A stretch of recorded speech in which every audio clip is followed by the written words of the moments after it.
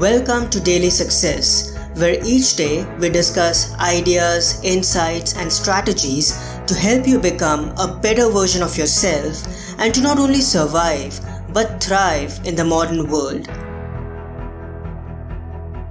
Hello everyone, this is Parth and welcome to the Wisdom Wednesday episode, where we dedicate a few moments towards learning new insights, ideas, and key life lessons that help us develop our character and cultivate essential virtues to navigate the modern world and live an exceptional life. Consider the lives led once by others long ago, the lives to be led by others after you, the lives led even now in foreign lands.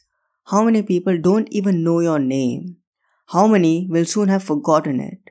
How many offer you praise now and tomorrow perhaps contempt? That to be remembered is worthless, like fame, like everything.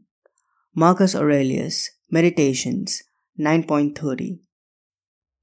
There's no single person on this planet who doesn't desire fame or status in one way or the other. Perhaps you want to be the scientist who creates a major breakthrough in your field of study. Perhaps you want to write a novel that becomes a New York Times bestseller and receives rave reviews from all around the world.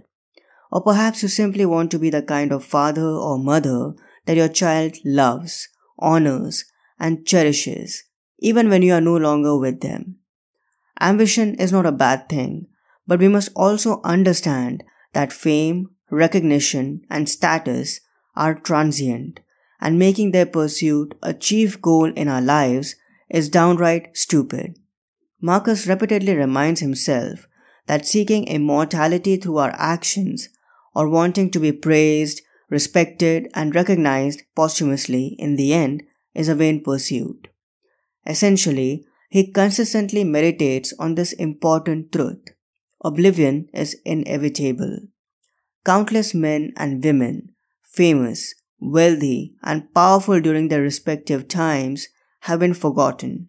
Sands of time have erased their names, their faces, their stories, and their achievements. What's the guarantee that you will be an anomaly in this continuous cycle of old and new?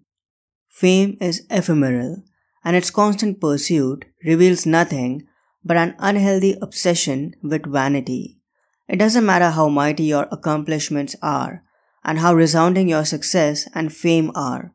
They'll all get dissolved in the end. So if fame and desires are empty pursuits, what should we prioritize in our finite life? The short answer is virtuous living. Marcus, as well as other Stoics, advocated living in accordance with virtue and considered being and doing good as the primary job of a human being. I'm so happy and grateful to share with you that my new class, Snapshot Meditations by Marcus Aurelius, is available right now exclusively on Skillshare. If you enjoy Stoicism and philosophy, I'm sure you'll love it. Also, I'm releasing a limited edition ebook based on the main ideas and my key takeaways from meditations. You can find links to both the class as well as the ebook in the show notes. I hope you'll check them out. I hope today's episode added incredible value to you. For more helpful resources on personal development, philosophy, and holistic success, come visit my website parthsahani.com. I wish you an amazing day.